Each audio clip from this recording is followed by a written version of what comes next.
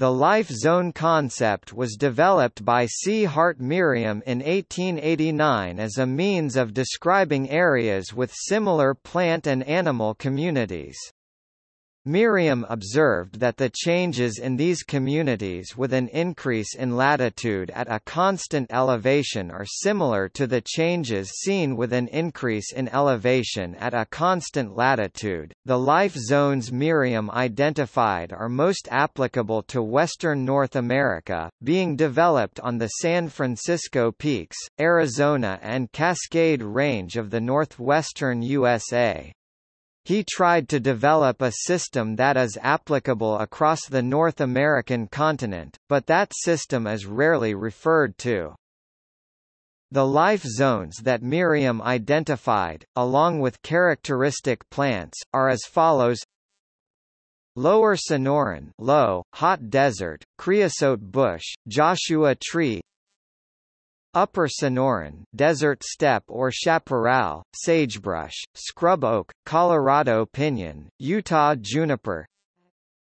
Transition, open woodlands, ponderosa pine. Canadian, fir forest, Rocky Mountain Douglas fir, quaking aspen. Hudsonian, spruce forest, Engelmann spruce, Rocky Mountains bristlecone pine. Arctic alpine, alpine meadows or tundra, lichen, grass. The Canadian and Hudsonian life zones are commonly combined into a boreal life zone.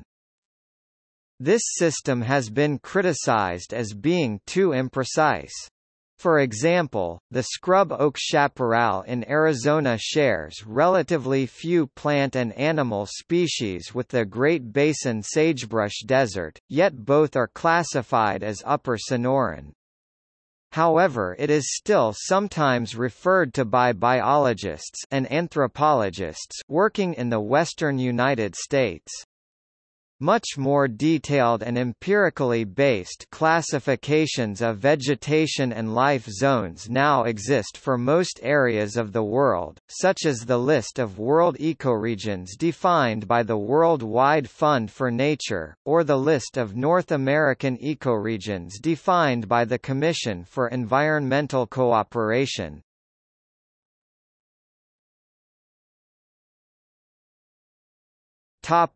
Holdridge. In 1947, Leslie Holdridge published a life zone classification using indicators of mean annual biotemperature, logarithmic, annual precipitation, logarithmic, ratio of annual potential evapotranspiration to mean total annual precipitation. Biotemperature refers to all temperatures above freezing, with all temperatures below freezing adjusted to 0 degrees Celsius, as plants are dormant at these temperatures. Holdridge's system uses biotemperature first, rather than the temperate latitude bias of Merriam's life zones, and does not primarily use elevation. The system is considered more appropriate to the complexities of tropical vegetation than Merriam's system.